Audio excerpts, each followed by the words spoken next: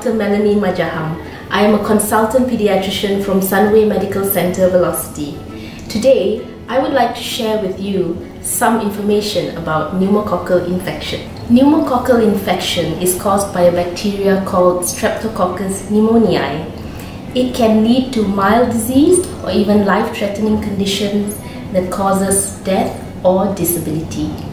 Pneumococcal infection can infect any part of the body, particularly the lung, the ears, and the sinuses. Pneumococcal infection is the leading cause of serious lung infection leading to death in children below the age of 5 years old. Invasive pneumococcal disease can lead to meningitis, which is the infection of the lining of the brain, as well as bacteremia, which is infection of the bloodstream. You can prevent pneumococcal infection, especially invasive pneumococcal disease, by getting the pneumococcal vaccine. Pneumococcal vaccination is recommended for those below the age of 2, above the age of 65 years old, and those suffering from chronic illnesses such as diabetes, HIV, and chronic lung or heart conditions.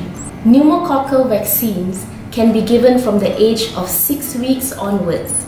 The number of doses will depend on when your child got his or her first dose. If you or your child have not been vaccinated, do approach your family doctor or your pediatrician. Thank you for watching.